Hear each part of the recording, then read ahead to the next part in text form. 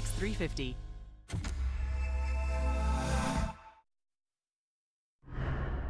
It was a white Christmas for some parts of Southern California, and that could now cause some problems on the roads.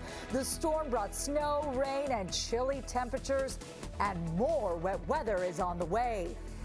Travelers planning to catch a flight may have some trouble, from canceled flights to limited staff. The impact that surge in COVID cases is having on airports nationwide.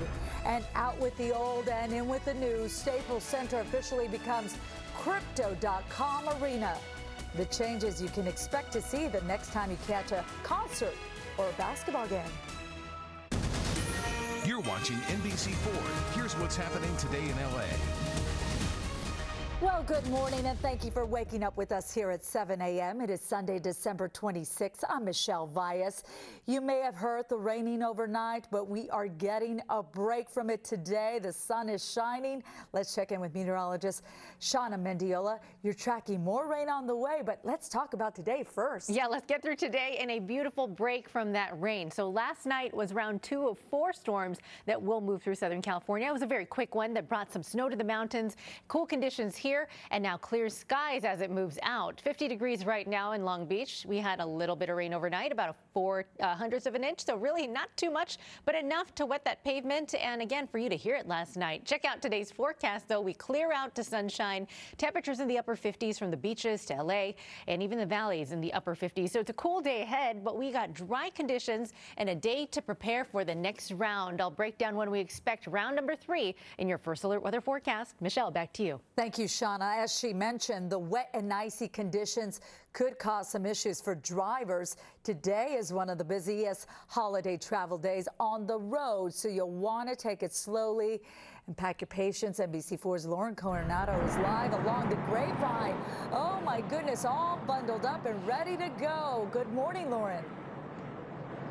Good morning, Michelle. It's a chilly morning out here along the Grapevine, and I want to show you guys some of the dusting of snow here on these snow-capped mountains. It's looking beautiful. The sunrise is really nice, too. We're seeing that pink glow overhead, but you are going to want to be careful on the road. The National Weather Service is warning about dangerous winter weather driving conditions this morning. Those traveling through those wind-prone areas, be advised you may experience gusts up to 55 miles per hour. Consider traveling with a flashlight, extra food and water in the event you hit troubles on the road. AAA says they're prepared to rescue about 150,000 stranded drivers. You don't want to be in that position. I also want to break down AAA's worst and best time for travel predictions. Listen up. If you're hitting the road today, you might want to avoid traveling between 1 and 7 o'clock. If possible, leave before noon. Tomorrow will be another busy travel day. You're advised to get on the road before 1 o'clock. Then, of course, New Year's Eve. AAA advises folks to head out before 1 in the afternoon or after 5. January 2nd is slated to be one of the busiest times to travel this holiday season. Try leaving after 1 o'clock. Back out here live, I also want to show you guys conditions just along the freeway as you exit the off-ramp here. You can see there's even snow at these low elevations. So that's something to be aware of.